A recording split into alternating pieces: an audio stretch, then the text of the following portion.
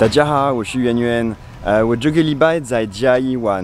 我跟 Lucas 来嘉义探险一下，去很多新的地方。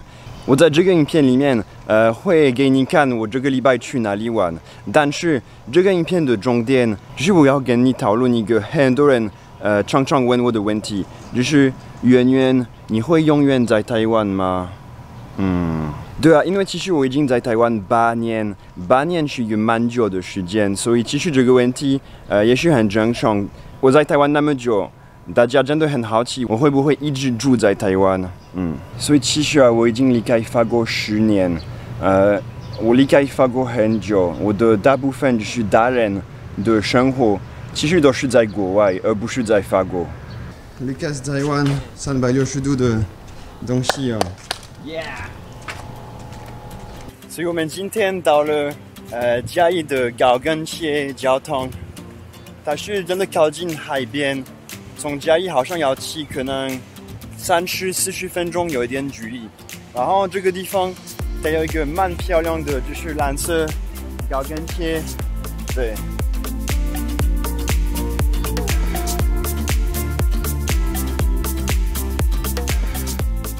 对啊，你知道住在国外那么久，其实蛮特别的。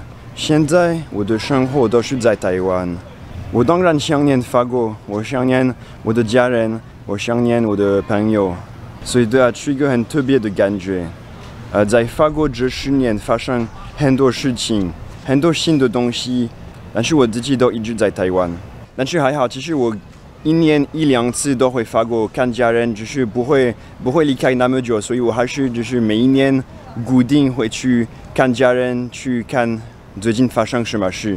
所以基本上我的生活的一个部分还是在法国。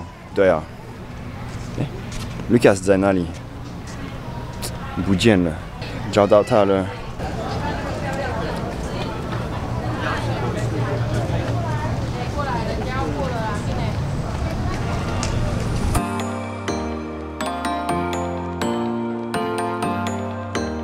所以这个地方其实它是做盐的地方，它是盐场，然后我后面都是他们应该是把就是海水放在那边，然后因为水会什么，所以他们这边就是做盐，然后你去超级市场可以买盐，差不多这样子。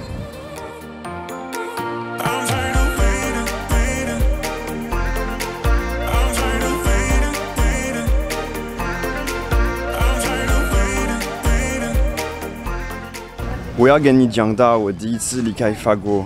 我毕业之后离开法国去瑞典，我去瑞典工作，然后我那个时候其实非常的喜欢瑞典的大自然，瑞典的就是新的文化，瑞典的冬天一直下雪，很冷，瑞典的夏天很美，太阳几乎都不会下山，没有天黑。蛮特别的，我真的以为就是我会永远在瑞典，但是呢，其实过了一段时间，我在瑞典快3年，我其实发现我可能要试试看我的生活的另外一个阶段，对，因为我刚好就是发现台湾，我蛮喜欢台湾，所以我觉得可能要试试看住在台湾。我们刚到文化路夜市。今天一整天在骑机车，在很多地方玩，终于回家逛夜市一下，然后就是马上睡觉，太累了。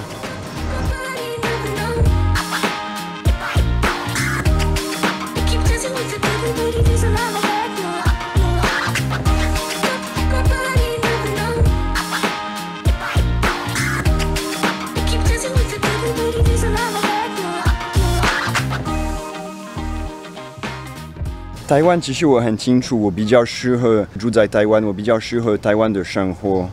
我在台湾的时候认识了很多新的朋友，有一些朋友，那个朋友当时他是单身，住在台湾，现在呢已经结婚，已经有小孩，住在加拿大。有一个朋友，他2年前在新竹买房子，现在他住在旧金山，美国。所以我发现，在生活上其实没有永远这个事情。你无法预料接下来会发生什么事，可能因为家人，因为工作，因为有其他的改变，你会就是完全改变你的生活。所以我现在觉得没有永远这件事情。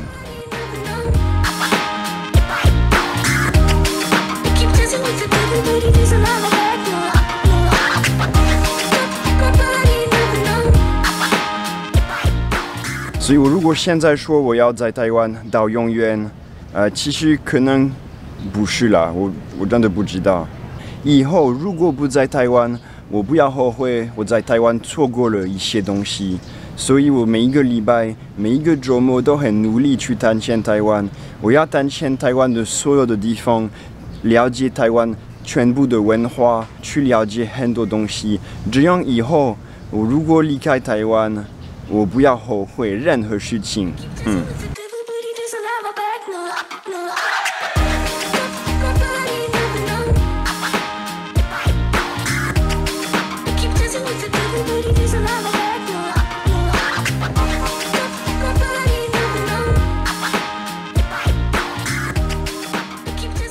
对啊，时间真的很重要，不要浪费时间。我现在还是单身，所以我比较有自由。可能以后因为有家庭，还是因为法国的家人，我可能会需要考虑更多的东西，不是只要考虑我自己。我现在完全没有计划离开台湾，我希望我可以一直在台湾，但是我也知道我无法预料接下来会发生什么事。我还是蛮开心我住在台湾，我还是希望我可以探险更多地方。我觉得这个是最重要的。所以我这个礼拜在嘉义，下礼拜要去露营，下礼拜要去爬山，其实有蛮多这样的计划。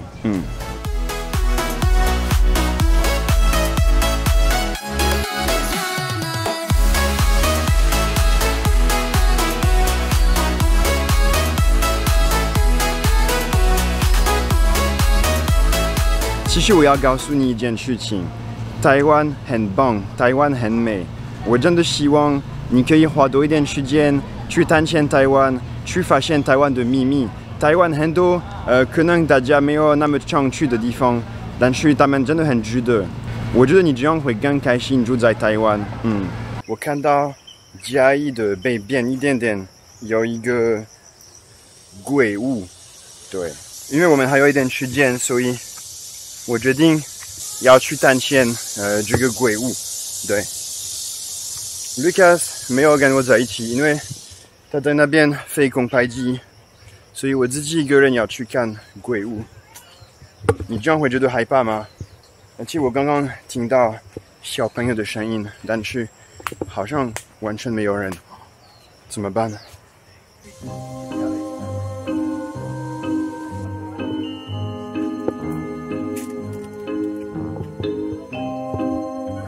这个地方蛮特别的。你相信鬼吗？如果说你要在这边睡一个晚上，敢不敢？我现在会想说，我觉得我敢。但是如果真的半夜有一些很奇怪的声音，那可能我会觉得很害怕。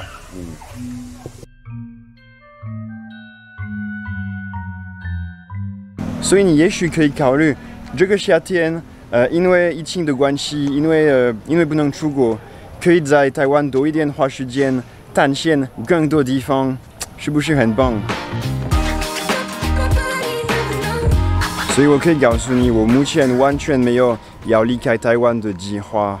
我希望我可以一直住在台湾。如果有一天我离开台湾，我真的会很难过。其实我以前也做过噩梦，就是我离开台湾的梦，然后我起床觉得很难过。